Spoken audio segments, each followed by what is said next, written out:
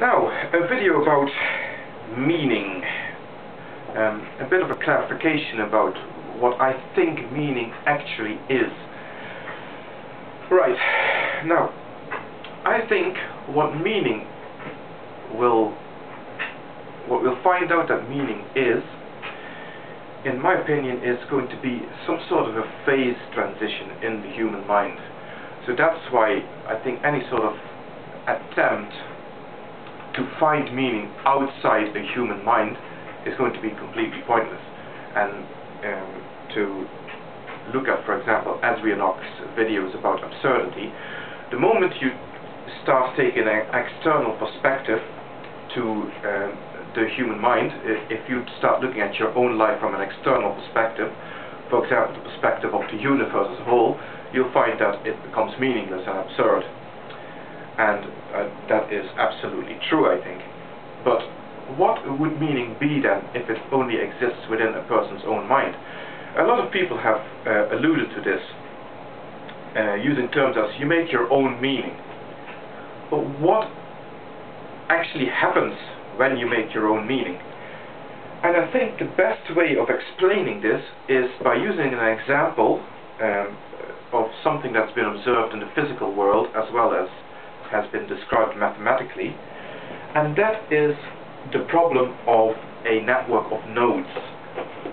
You start with a number of completely unconnected nodes, and that could be anything. And the thing is, the funny thing about that is it's a mathematical description of something completely abstract, just points that mean nothing. But it has been found to apply to an awful lot of real life scenarios, in physics at least. And I think that there might even be something to this here that I'm going to explain to do with meaning. Now, let's see what meaning would be. Like, let's see what would happen in a human mind or in a human brain when they feel that they've derived meaning from something. And the best way of understanding that is if you look at what happens in a very young child's brain. Because basically in a very young child's brain you have all these neurons that are essentially, even though in reality that's not the case, but essentially not really connected to each other. And the young child is bombarded with impressions that at first make absolutely no sense to it whatsoever. But every impression, every word that's spoken to that child, everything they see, everything like that, is stored and becomes, in this example here, a node. And at first they're just loose nodes, there's no connection whatsoever between them. But as life goes on in the young child's brain, you'll see that the brain will start making connections and say, hang on a second, this seems to be connected to that, or that seems to be connected to that.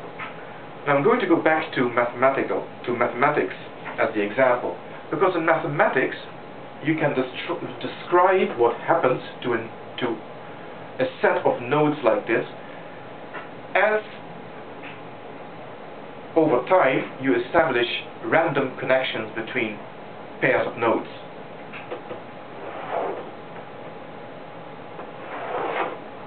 And the funny thing is that there comes a point in time, and this is what in physics is called a phase transition, when the network that you see here suddenly changes from a loosely, basically unconnected set of nodes to a completely interconnected network, where every node can reach another node via some path or another.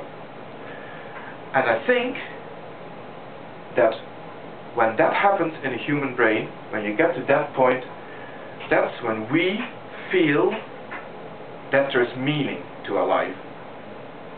When we have a network of connected concepts, ideas, impressions, words that is complete in this sense of the word, that has gone through that phase transition, that is when we feel, as human beings, that there is meaning to what happens around us.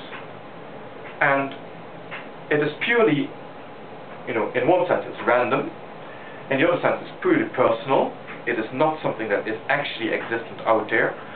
But of course, over evolution, over the billions of years that evolution has taken place, this has been happening in brains, and the most successful brains are the ones with this random set of connections, or more or less random set of connections, bears at least some sort of relation to what is really out there in reality. So this is not just completely nonsense, random set of connections. There is actually a purpose to it. It helps us participate in the physical world and participate successfully.